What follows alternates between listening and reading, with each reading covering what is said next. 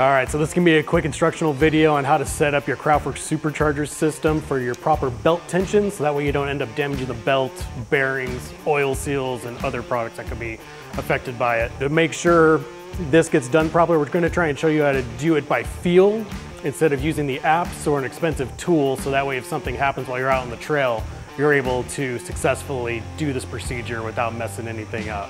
So let's hop in here and take a look real quick. So we're gonna start off here. It's a brand new kit. Hasn't got any miles or anything on it, so we're gonna show you how to set up the belt tension.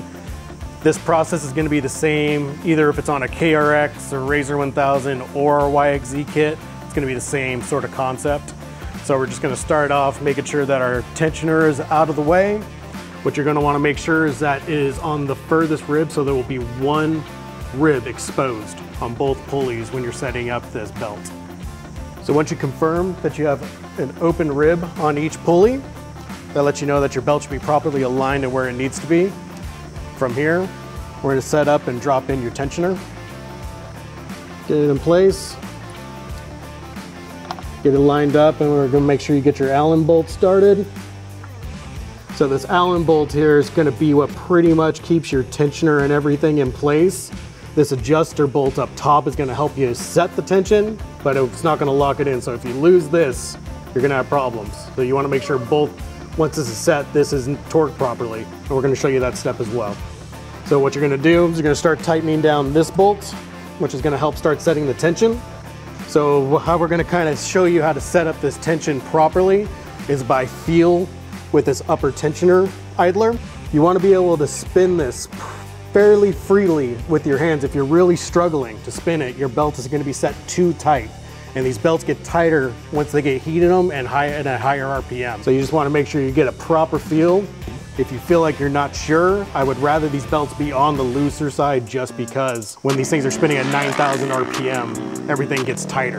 So at some point, once it gets up to operating temp and everything, it should be perfectly fine. We got a ton of belt wrap in these systems, so you shouldn't have to worry about belt slippage or anything.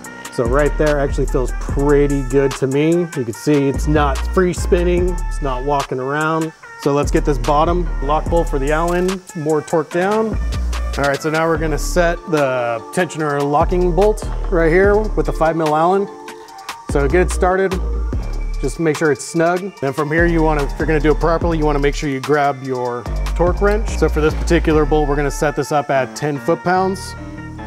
Make sure you get in there, and you want to make sure when you're using a torque wrench, you're using it properly, so make sure it's nice and straight. You're not getting any weird leverage or anything on it.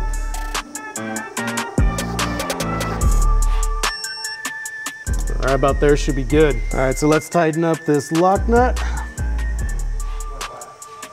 Make sure everything stays in spec. And then from there, you double check your work. See how that's still spinning?